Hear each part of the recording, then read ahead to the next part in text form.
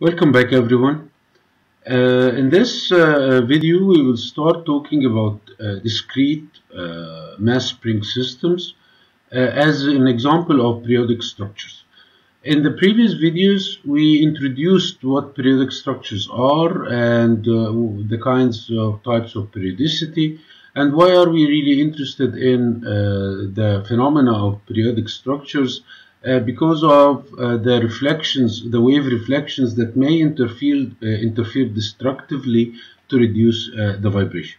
In this video, we will introduce the discrete mass spring systems, and in the next video, we will introduce the case where the masses are alternating. They are changing from one mass to the other, but again in a periodic manner. Here we will start by this simple periodic system. The masses and springs are identical.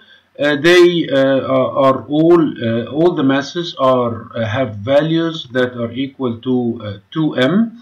The springs are all of stiffness K. So this is an identical cell that is repeated. We can choose the cell to be the spring and a mass, or we may split the masses as we've done here to take half a mass on one side and half the mass on the other side connected with a spring. This is actually easier to manipulate, although if we chose the other way around, we will get the same result. So I'm just interested here in using the simple way to demonstrate what we are doing. The first step, as we did before, is obtaining the equations of motion. For this case, you may recall from the dynamics of discrete systems that the equation of motion may be written as the mass times an acceleration vector plus stiffness matrix times the displacement vector equal to the excitation forces. Transforming this into the frequency domain by introducing harmonic excitations, we get a relation between the amplitudes of x1, or the motion of the first mass, and the amplitude of x2, the motion of the second mass, multiplied by matrix to be equal to the amplitudes of the excitation forces. The relation now contains the excitation frequency. Again, we are assuming harmonic excitations. This can be rearranged like we did in the generic periodic system by moving everything that's on the input side, on the left-hand side, to one side of the equations, and everything on the output side to the other side to get this relation. This relation, as you remember, we call this the transfer matrix. The transfer matrix can be replaced by the matrix capital T, which relates the input of one cell to the input of the following cell. This relation, as you remember, was given by the exponential term e to the power mu, where mu is our propagation coefficient or propagation factor. As you can see here, this presents actually an eigenvalue problem. The eigenvalues of the matrix T are going to be e to the mu, which we called lambdas. These e to the mu's can be obtained using logarithm or cosine, inverse hyperbolic cosine. But first, let's get the eigenvalues by taking the determinant, which produces the characteristic equation. Here you have a second order relation in lambda, which can be readily solved as any parabolic equation to obtain lambda in terms of the parameters. In this relation, as you can see, what's under the root can be either positive, 0, or negative. If what's under the root is positive, then we have positive lambdas, positive real lambdas. if we have positive or negative, if what's under the root is negative, then we obtain a complex value of lambda. Let's now focus on what constitutes the passband. In that case, we have a negative root. What's under the root is negative. Let's get back here. If this term is less than 1, then when 1 is subtracted from it, the whole will be a negative number. This is what we're talking about here. If this is less than 1, then we have what we called before a pass band. Expanding this, we will get what's inside the squared bracket is either greater than or equal to -1, not either, sorry, is greater than or equal to -1 and less than 1. Manipulating further, we can obtain that omega squared then will be greater than 0 and less than twice k over m. Notice here that omega has always to be greater than 0. There is no, physically, there is no negative frequency or course negative squared number. Now, this can be used to obtain the propagation factor. The propagation factor will be lambda plus the other lambda, which is 1 over it, over 2. If you do the algebra, you'll obtain this term, but this is less than 1. So what we will get is an imaginary value of lambda. This imaginary value is obtained using the arc cosine instead of the arc hyperbolic cosine. We can get this. Maybe I'm using a lot of the characteristics of the hyperbolic cosine function here, so it may be useful if you revised it through any of your calculus books or any that deals with special functions, the hyperbolic functions especially. Okay, now if we go and try to see what happens when the other thing happens. Now, instead of having this term less than 1, as we had here, we are going to see what happens when it's greater than 1. If it is greater than 1, then we obtain one of two conditions. Either it is less than -1, which is impossible, because it just means that the omega squared m over k is less than 0. Omega squared can never be less than 0. M and k can never be less than 0. So this is an impossible condition.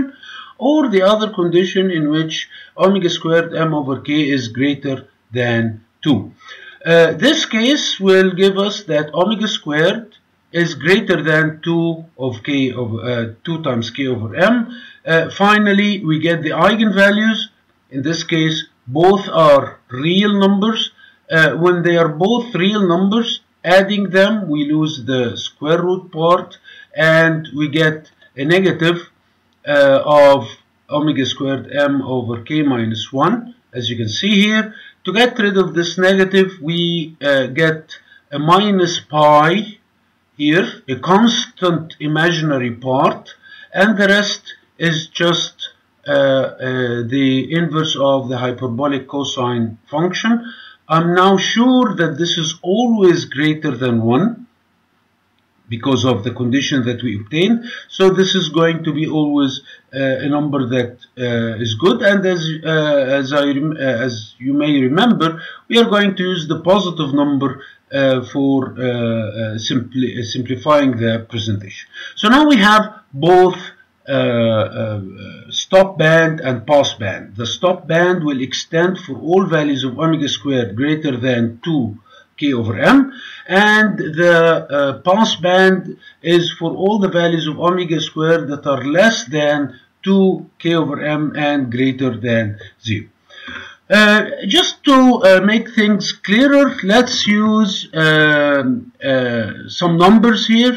If we used the mass is equal to 1 kilogram while the stiffness is equal to 1 Newton per meter, of course the number 1 is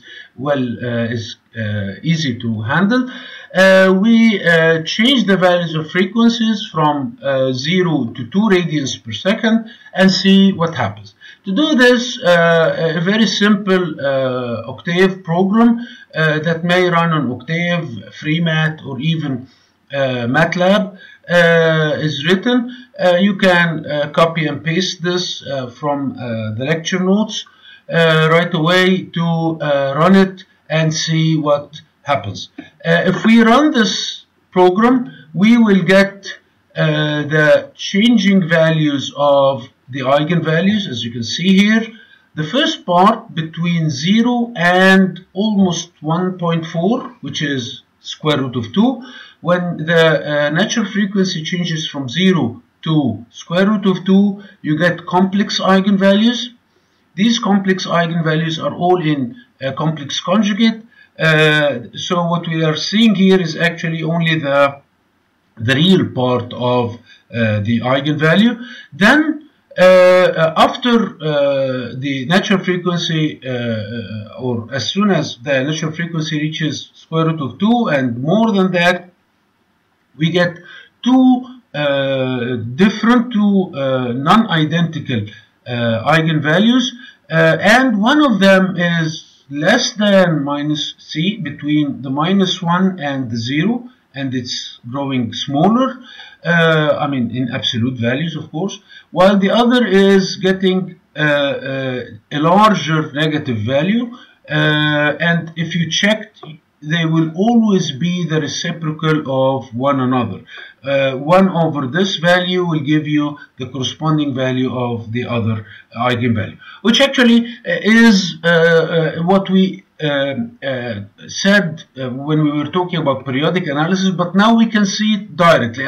I didn't use the property that lambda and 1 over lambda exist as eigenvalues. I just calculated the two eigenvalues here, and I obtained what we expected before.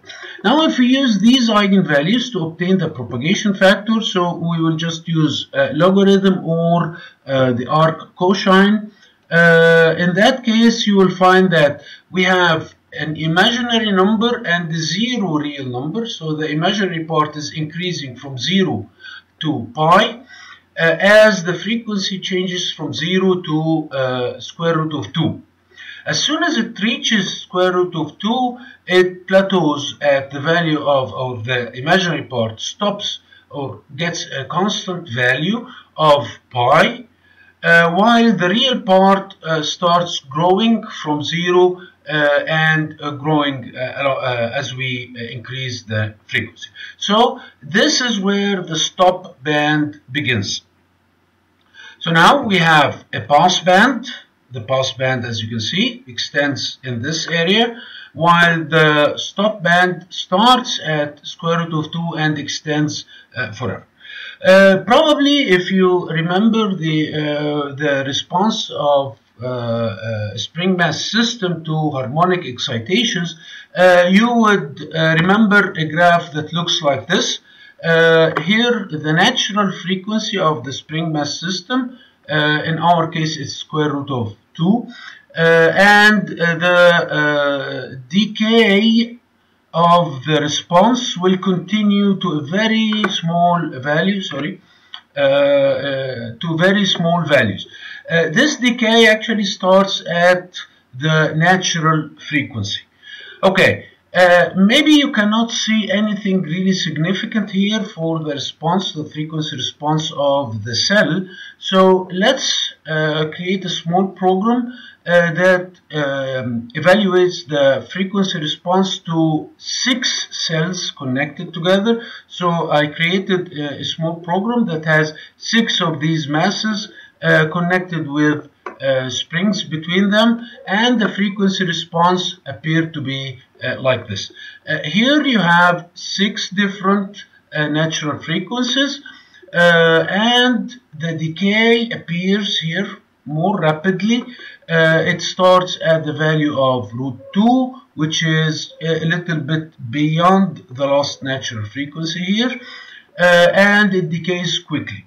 Okay, so maybe all what we did in periodic analysis is not that useful. I didn't get anything new. I didn't see any new phenomena in the frequency response as far as this system we are handling is concerned. But now we applied the principles that we derived in the general periodic analysis. We applied them to a periodic system. We obtained something that says that there is a decay. However, this was what we already expected before if we were handling a simple mass spring system. What we're going to do in the next video is change what we already have here from the identical masses to non-identical masses. So we will have alternating values of the masses. The alternating values will create again a periodic structure. Maybe the cell will look different, but we're still having a periodic structure. And for the first time, we will see the phenomena of stop band appearing somewhere in the middle of our excitation band. So let's go to the next video to investigate this phenomena of periodic structures.